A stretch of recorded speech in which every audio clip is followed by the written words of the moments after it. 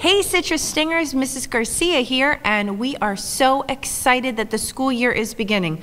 Oh Stingers, we have missed you so much, and no matter what option you've chosen, number 1, 2, or 3, we can't wait for you to start school again. We want you to know that we've put a lot of hard work and extra precautions into place to make sure that safety is our top priority. We've put in extra staff in helping with arrival and dismissal so that we can all be socially distanced, and we've set up classrooms and created new procedures that all of you that are coming back to school will learn about in the first few days.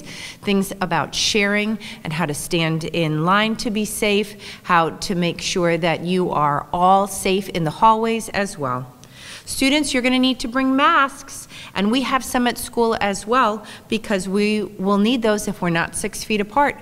We're going to practice hand washing and also where we can find our hand sanitizing stations. At lunch, we've taped off seats to make sure that our students are safe and socially distanced apart. There are hand sanitizer stations in the lunchroom as well, so we will practice how to use them. Ms. Garcia and Ms. Rahal will be in the cafeteria every single day for the first few weeks of school until we have our safety rules down pat. Orientation for Option 1 students will be the week of August 10th. Your teacher will be contacting you to set up a time to come in. Please wear a mask, and we are asking that if possible, only one adult and the student come into class to maintain social distancing.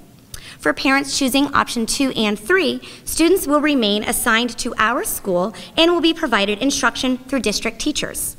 Ms. Garcia and I and the whole Citrus staff are ready to support you in any way. If you are the virtual option 2, we will see you after the first semester.